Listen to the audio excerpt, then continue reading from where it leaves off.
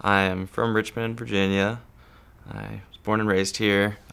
Went to college here and studied in health sciences. My sophomore year of college, I went up to Michigan to go to a music festival for a weekend. I came home and my apartment had been broken into. They came in through a fire escape, broke a window, unlocked the door, and came in that way. When I got home from my long car ride home back to Virginia, I walked up my fire escape and I saw that my my apartment had been ransacked and door was left ajar. So when I walked up to the door and pulled it open, caught below the window with my left hand, and a big piece of glass fell straight into my arm. It severed my ulnar nerve, my ulnar artery, and about a dozen muscles and tendons completely through. So I had to go to the hospital. I had about a 4.5-hour surgery. Then afterwards, I was prescribed heavy doses of painkillers for about a year. At the end of that year, the doctors just cut me off of those painkillers, cold turkey, no tapering, nothing like that. So being in college in a big city, I was able to go out and find opiates on the streets. So now that I was taking opiates on my own, not being regulated by a doctor, no regulated doses, it started to spin out of control pretty quickly. Eventually, using opiate painkillers turned into actually using heroin, which eventually escalated to IV use of heroin. And I tried stopping many times on my own. It never stuck for more than a couple weeks or at most a couple months at a time.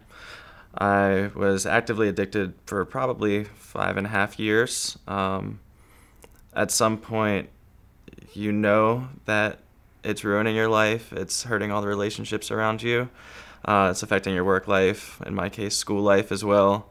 I wasn't seeing my friends anymore. I was showing up late to work, skipping class because I needed to go out and get my drug. So it was definitely negatively affecting me. But at that point, you can't stop because you feel like you're dying if you try to. It's terrible. You get very sick. So at some point, it managed to stop for about 6 months.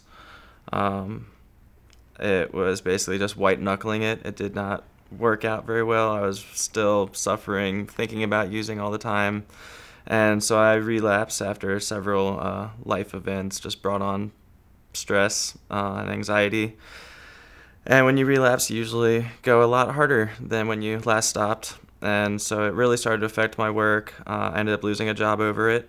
Definitely was ruining all my relationships. And my family was starting to really figure out that there was something going on. So I ended up getting confronted and basically told that I needed to make a decision. And I knew that I wanted to stop. I just didn't know how to go about doing it. So the first time I really realized that I had a problem and it needed to be addressed, I was constantly late for work, constantly missing classes. Every paycheck was spent before I had it, owing money to a drug dealer. My life was miserable trying to just obtain the drug. When I was able to look back at that stuff, it's insane. It's bizarre. It makes no sense that something should have that much control over my life. And so that's when I initially decided that I needed to make a big change in my life. So we did some research and we found the Coleman Institute, and they were able to get me in very quickly. They were extremely patient with me. They really walked me through the process in detail so I could understand the whole thing, explained everything very well. The detox they gave was significantly better than anything I'd ever done before. They really make you as comfortable as possible to get you through that tough part of the process. And then their Naltrexone therapy kind of takes away that mental aspect of wanting to go back and use because you know that it won't work if you do. So I just passed 9 months off of opiates. My life is significantly better. I get to see my friends and family, and I can enjoy work without having to worry about, am I going to start getting sick halfway through my shift? Do I need to show up 30 minutes late because my dealer is running behind? I don't have to worry about those things now, and it's a huge relief. I'm much happier. I have a great relationship with my family, and my friends have all started to trust me a little bit more and bring me back into their lives, which is really nice.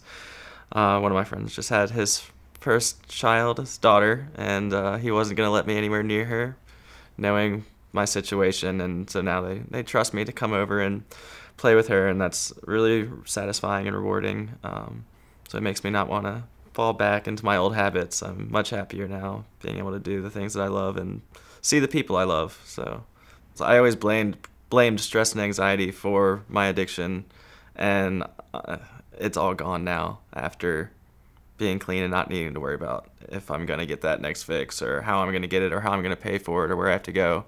None of that stuff matters anymore. So I can fully be present and enjoy my job. I have gotten back to doing activities I love doing. It's definitely been a very positive journey since I came to the Coleman Institute for the first time.